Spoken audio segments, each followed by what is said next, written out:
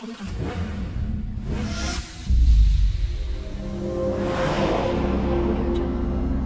guys, I'm welcoming you all to my another vlog, and this is a very short and very important vlog that I insist everybody should follow this.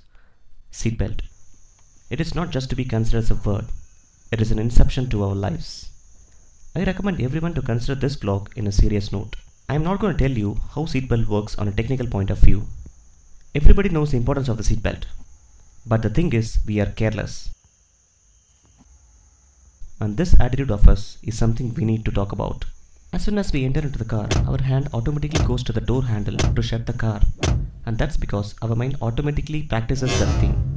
So why not the seatbelt? I'm just going to give you a simple rule or mantra. Your hand should automatically search for the seatbelt hook when you hear the door sound. So make this as a practice. You don't mind if you're in a front seat or rear seat. Seat buckling is mandatory.